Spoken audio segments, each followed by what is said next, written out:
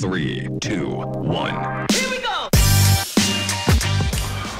Hi, today I'm going to give you a short review about my book, Ezana and the Lovebird, A Call to Legendary Adventures.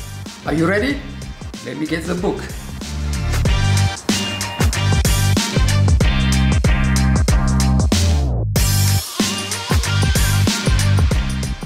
Sorry guys, I don't have the book right now, but no worries, let's go to the computer.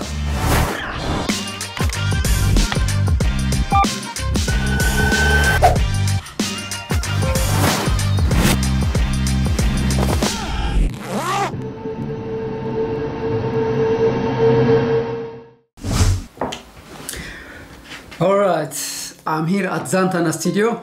This is my second book, but I don't want to talk about my first book. Ezana and the Lovebird is about an ordinary family trip turning into an extraordinary adventures.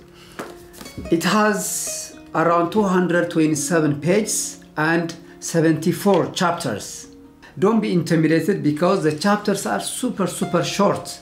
Now let me tell you some of the chapters. I know what Ezana did last summer, sweeter than honey.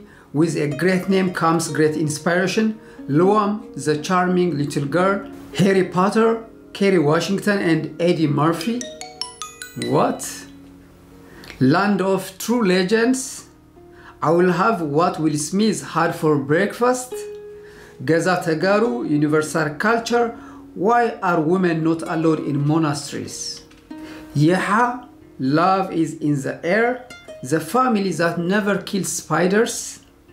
Hidden Treasures, Strange Voice, Meet the Monks, A Magic Door to the Past, White Slaves, Studying the Forbidden, King Alameda's Special Entertainment, The King's Extreme Demand, Queen Saba and the Ark of the Covenant, The Emancipation of the White Slaves, A Mystery Ride Ezana Couldn't Solve, The King Solomon of Aksum, Dancing Around Danger Comedy Show, The Exorcism, Kindness is a Language, Ezana's Secret Weapon, The Last Trip to the Past, The Life or Death Show, The Boy from the Future, Invisible Santa, The Kiss That Saved Ezana, Blurred Line Between Reality and Illusion. These are some of the chapters among the 74 chapters. As I told you, the chapters are super short. So, are you interested enough to read my book?